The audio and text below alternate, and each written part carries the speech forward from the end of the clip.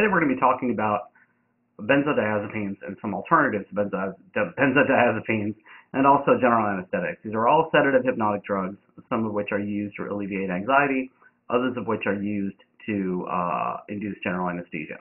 I want to first talk about a basic introduction to benzodiazepine. These are all what we call anxiolytic drugs. That is, they are used to treat anxiety or to alleviate anxiety. They are the most commonly prescribed psychotropic drugs. Importantly, keep in mind, psychiatrists write less than 20% of U.S. prescriptions in this class of drugs. Most of these drugs are prescribed by physicians, family physicians, general practitioners, internal medicine doctors, etc. Important to understand that this class of drugs, these benzodiazepines, work very quickly to alleviate anxiety. In fact, they work instantly. They are for treatment of acute anxiety. We've already talked about selective serotonin reuptake inhibitors and related drugs that can be used to treat chronic anxiety, but these take several weeks to take effect. So for immediate relief of anxiety, we often turn to the benzodiazepines. Now, they are not without their problems, but they can be used safely and effectively for treatment of occasional and for immediate relief of anxiety. Another alternative for treating anxiety is, of course, cognitive behavioral therapy. Very effective, but may take months, but tends to have a longer lasting effect after it's finished, whereas the benzodiazepines tend to be a temporary fix. So what are they used for, these benzodiazepines? Obviously to alleviate anxiety. They can also be used as an anticonvulsant to treat epilepsy. They're often used in alcohol detoxification to keep people from getting the shakes or to having seizures. They are used as sedative hypnotics to treat insomnia. They are used as central muscle relaxants to treat spasticity, particularly Valium. And they are also used as potentiation of the central nervous system depressants and anesthesia. So, wide variety of uses for this class of drugs. Of course, we're going to turn first to talking about their pharmacokinetics. The dosage and half-life varies significantly for the 12 drugs that are available in the United States. Their potency varies, and it really depends on the goal of treatment as to which of these might be the most effective. Most of these are lipid-soluble and thus must be taken orally. The exception to the rule is midazolam or Versed. It is the only completely water-soluble benzodiazepine. Most of the rest of them must be taken orally. There are injectable versions of Valium and Ativan that are intramuscular, but mostly these are taken orally. Now, drugs like Xanax and Ativan are sometimes abused, and people will crush them and snort them, which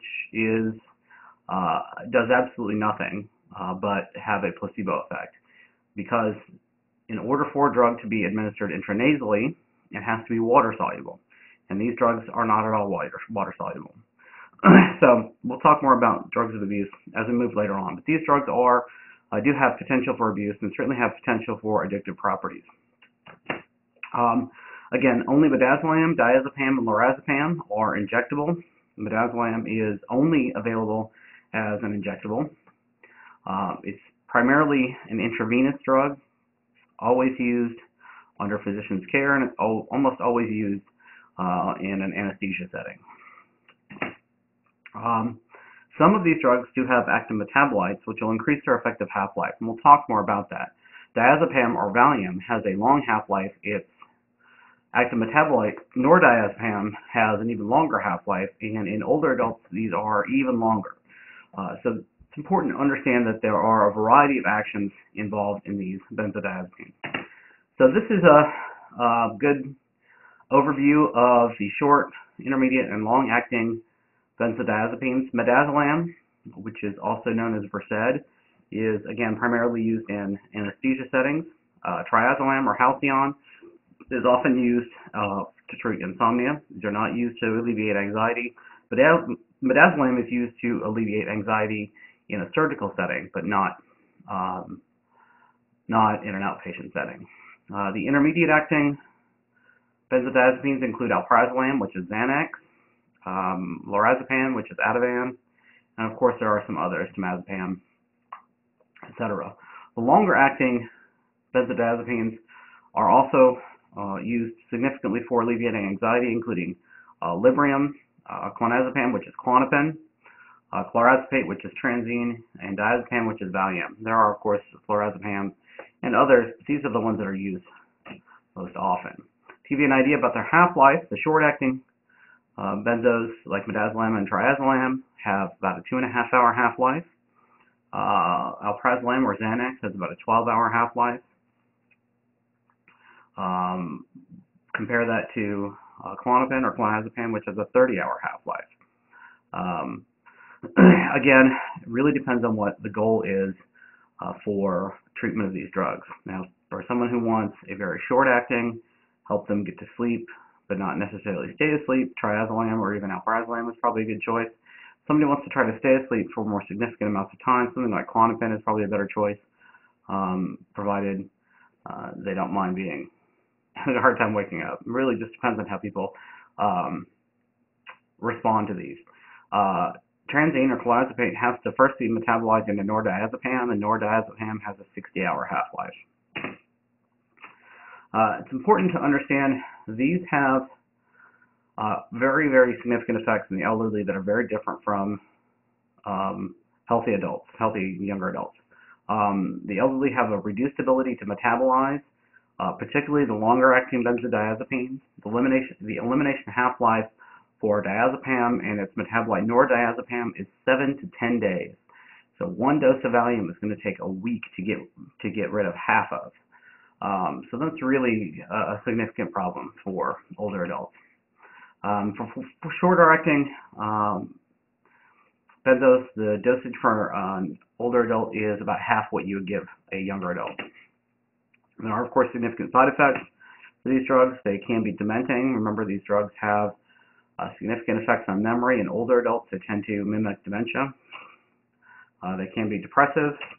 And there is an increased rate of fall and hip fracture associated with use of these drugs in older adults. So there is significant risk in prescribing these to an older adult.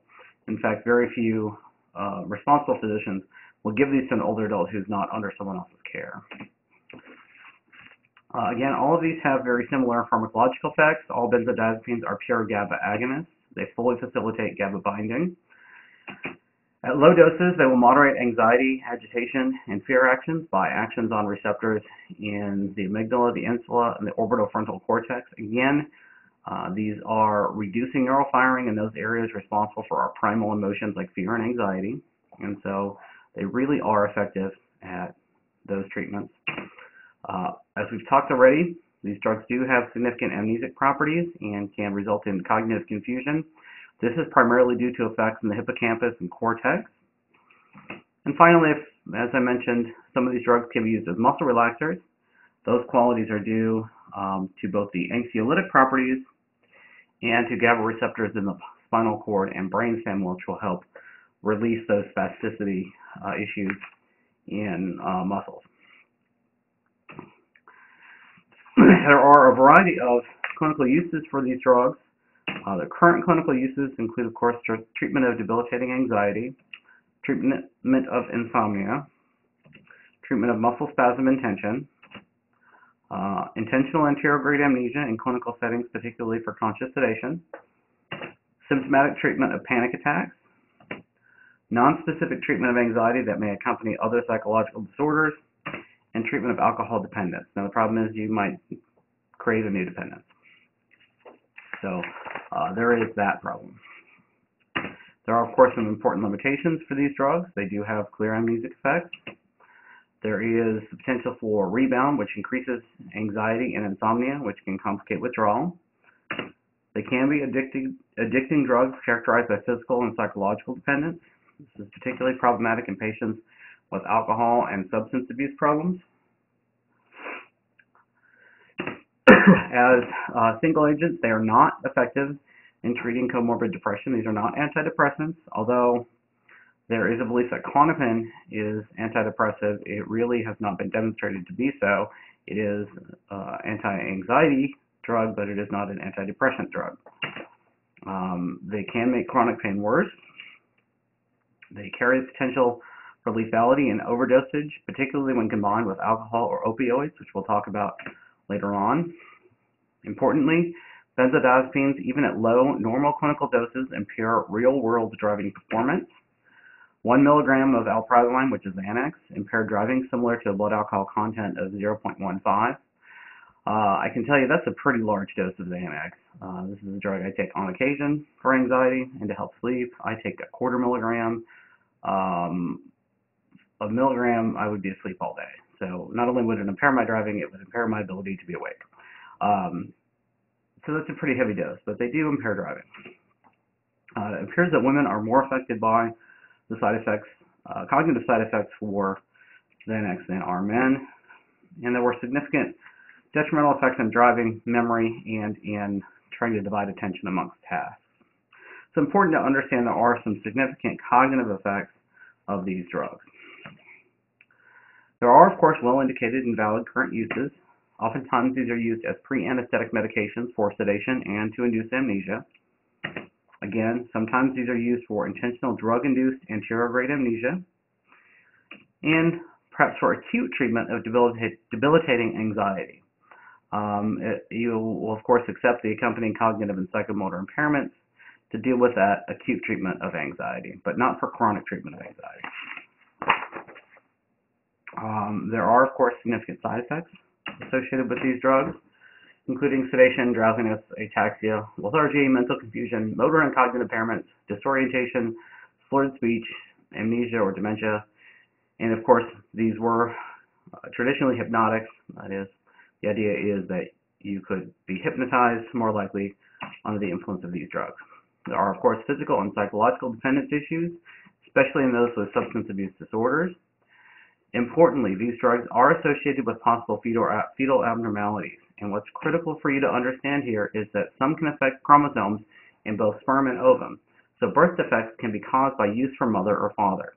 So and this is particularly true for midazolam or Versed. So if you're undergoing an outpatient procedure using midazolam or Versed, you want to avoid any reproductive activity for the weeks following that drug, because these are fairly long-lasting side effects. So you want to carefully talk about that with your doctor.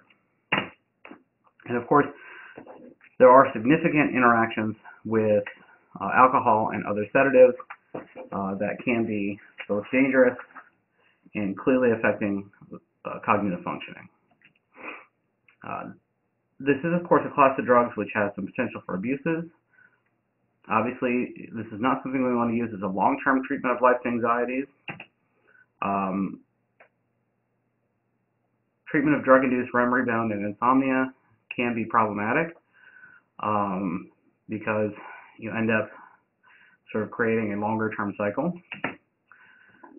There are, of course, date rape drugs. One of the banned drugs in the United States, flunitrazepam or Rohypnol, is basically known as a date rape drug. Long-term treatment of alcohol withdrawal just creates a new addiction. Obviously, people will self-medicate for psychological distress with these, and we obviously want to avoid using the long-acting benzodiazepines in the elderly. There are, of course, advantages and disadvantages to using benzodiazepines, and thinking about these for an individual are important. These are very safe drugs. They have low toxicity. Unlike barbiturates or alcohol, they can be used safely. They don't induce metabolic enzymes, so don't accelerate their own metabolism, so tolerance isn't generated. They act on central nervous systems. Peripheral organs and liver are not impaired, so this is a central nervous system drug. Disadvantages to using these drugs are, of course, they can be amnesic. Tolerance can develop in the brain. That is, the brain just doesn't respond as much like alcohol tolerance.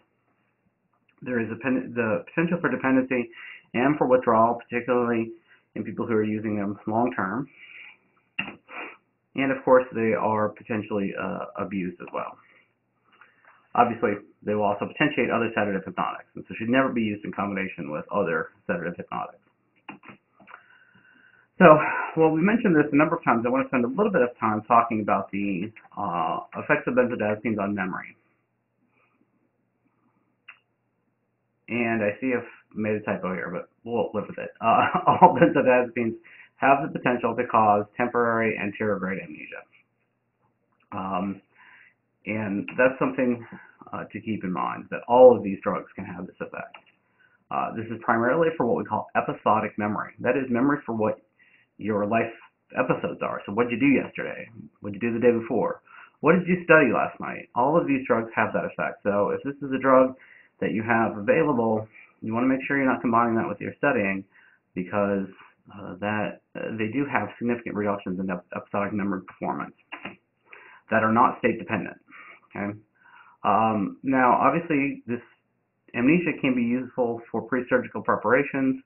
Again, there are some things in surgery that are oftentimes unpleasant, and this can really help a patient if they don't have to remember the trauma of that surgery. They may not be a problem. Temporary amnesia may not be a problem if they're taken for sleep, because people are asleep anyway. We're going to talk about issues with the BZRAs here in a minute, in which people don't remember doing things like eating or going to the store or that sort of thing, which they're awake but don't have any memory for. Importantly, high anxiety itself may worsen memory. So in very anxious people, benzodiazepines may not be amnesic, so that could be a problem, obviously, in a surgical setting. So you really have to be very careful about these effects. Interestingly, there is a study I read recently about people with red hair, that is real red hair. There's something about their genotype which makes them much faster at metabolizing these drugs. So drugs like midazolam, which are used in anesthesia, people with red hair have to be given twice as much anesthesia to get the same effect. So there are some important individual differences in how these drugs affect people. So, what's happening here? Well, of course, we know GABA is known to inhibit long-term potentiation in the hippocampus, which is that neural process believed to be responsible for memory consolidation. Primarily, these drugs have an effect on what we call explicit memory. That is, memory for conscious experiences, or conscious memory for experiences. We also have what's called implicit memory, which is an unconscious form of memory. And midazolam doesn't affect that, but it does affect our conscious memory. And again, critically, people are unaware of their effects on memory, and that's some research that we've done in my past. Finally, combined with alcohol, these have a severe effect on memory. My friend Miriam Mitzer at Johns Hopkins has done some really interesting work with lorazepam and zolpidem that show when combined with alcohol, they have a really wallop on memory. So try not to mix that combination. The last thing I want to mention is there is an interesting drug called flumazenil. And flumazenil will completely block the benzodiazepine receptor, and in fact will completely reverse any effects of a benzodiazepine that was given prior to flumazenil. This is one of the things that makes use of benzodiazepines in a clinic so safe, and the reason why midazolam is such a safe drug to give, because you completely reverse the action of midazolam by introducing flumazenil. So it's a completely reversible drug. So it's pretty remarkable in that way. So that's a quick review of benzodiazepines. I want to turn next to talk about what are called non-benzodiazepine receptor agonists, or BZRAs. Generally, these drugs are not anxiolytic. Most will actually bind to that GABA receptor. Again, much like benzodiazepines, there actually are benzodiazepine receptor agonists. So they boost the functioning of benzodiazepines, which then boosts GABA. And there are currently 3 of these on the market: zolpidem, which is Ambien, Zolpidem, which is Sonata, and Lunesta.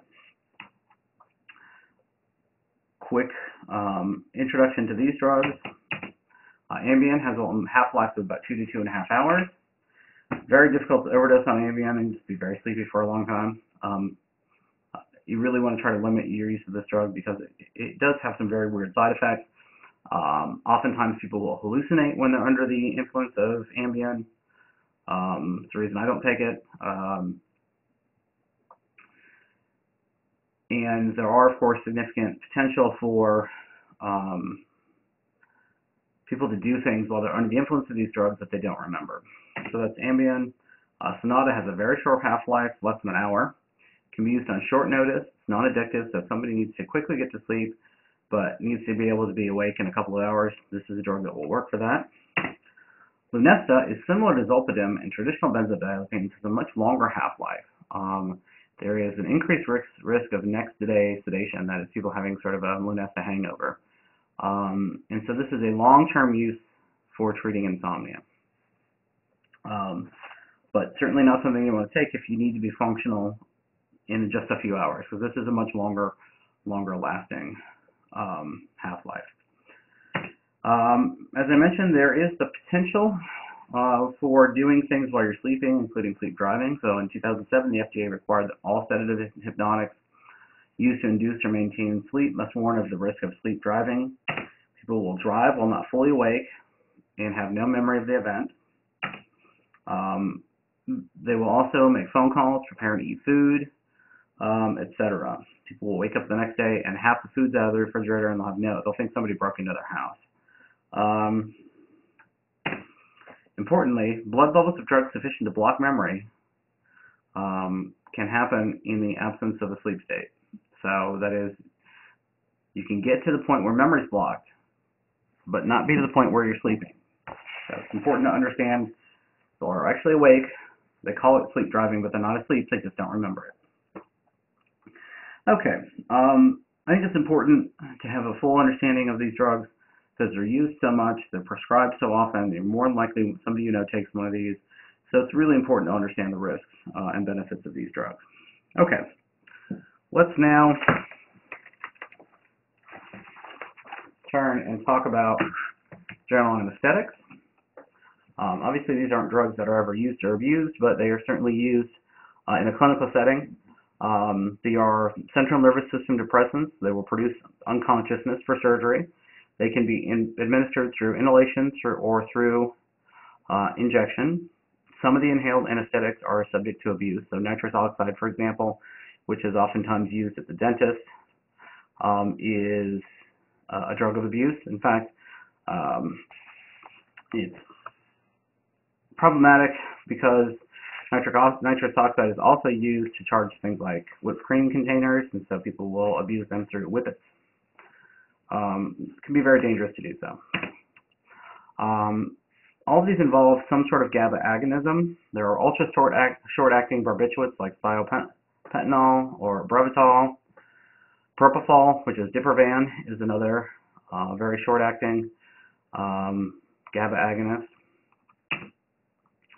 All of these involve facilitation of GABA receptors. They have no analgesic or usually no euphoric activity, and their onset is usually immediate. And so these are used as anesthetics because they can be administered, patients asleep within moments, and they wear off relatively quickly, particularly the injected versions. The inhaled anesthetic like halothane, much more difficult to regulate. So these are where most of the anesthesia drugs are turning. Ketamine is another general anesthetic drug. It's used primarily in veterinary administration. This induces both unconsciousness and amnesia. The problem is this can be particularly dangerous. It's also very unique. It induces both analgesia and psychedelic hallucinations. This is why it's often a drug of abuse. In fact, usually how it's abused is the liquid version of ketamine that would be used to inject, say, an animal is set out to dry, and essentially the dissolved ketamine inside the liquid suspension becomes a powder and it's then snorted. Unlike other anesthetics, it does not reduce blood pressure, so this can be important for critically ill surgery patients. If somebody is very sick and already has low blood pressure, ketamine is probably worth exploring its use. But it does have very psychedelic properties, and we'll talk more about that when we talk about the psychedelics. Finally, we've already talked a little bit about the serotonin receptor agonists as anxiolytics. Don't want to visit that in any more detail because we spent a lot of time on that with antidepressants, but we do understand that anxiety may result in part from defects in serotonin transmission and all 6 clinically available SSRI antidepressants are widely prescribed for anxiety disorders and are actually considered to be the first choice of drugs for long-term anxiety. Thank you very much. We will turn next to talk about natural remedies.